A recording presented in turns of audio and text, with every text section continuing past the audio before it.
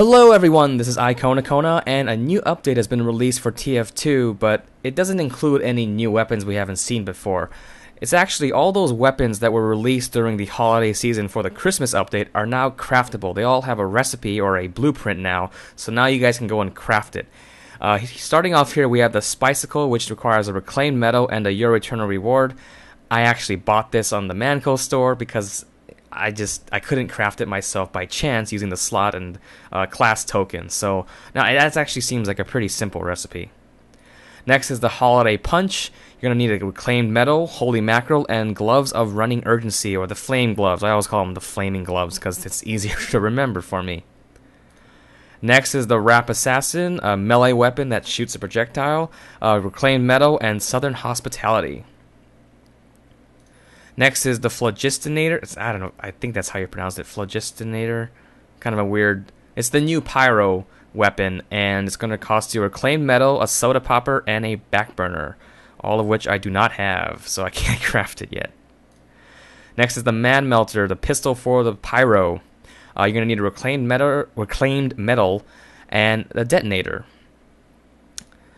The new axe for the pyro, the 3rd degree. Reclaimed metal, extinguisher, and the power jack. The Pomson 6000, this is for the engineer.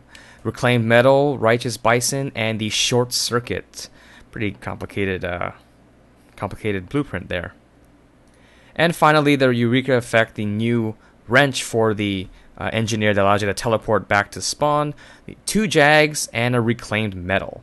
So unfortunately, because I went crafting all my hats, or my 2 hats, I used so many of my items that I do not have any.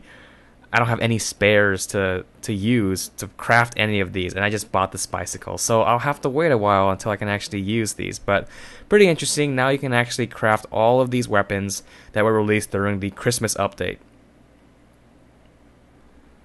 So that was a really quick video to go over the new blueprints for the Christmas update weapons. Now you can finally craft them, and of course now is the time I don't have any of my items to craft with, so maybe I'm going to have to idle a little bit?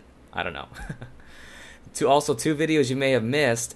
On the top, some Battlefield 3 sniper tips, some very basic sniper tips on how to aim, basic tactics to use with the sniper. And on the bottom, a live commentary with a face cam as a soldier on Frontier. So I hope you enjoyed the video. Thanks for watching and have a nice day.